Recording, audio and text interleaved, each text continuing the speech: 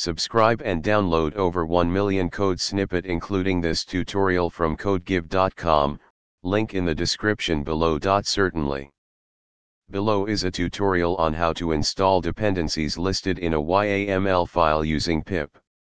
This tutorial assumes you have Python and pip installed on your system. Create a YAML file named requirements.yml where you will list the dependencies for your project. Here's an example YAML file.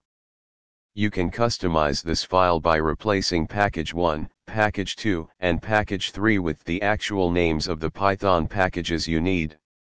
The version specifications equals 1.0.0, equals 2.1.0, 3.5.0, are optional but recommended to ensure reproducibility. Now, you can use the following command to install the dependencies listed in the YAML file.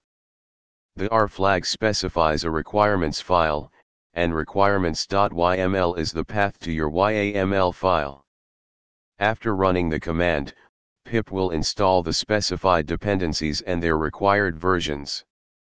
To verify the installation, you can use the following command. This will display a list of installed packages along with their versions. Let's say you have a requirements.yml file like this. Run the following command to install the dependencies.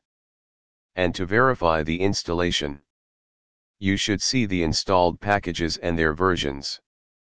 That's it. You've successfully installed dependencies from a YAML file using pip. This method can be useful for managing project dependencies and ensuring a consistent environment across different systems. ChatGPT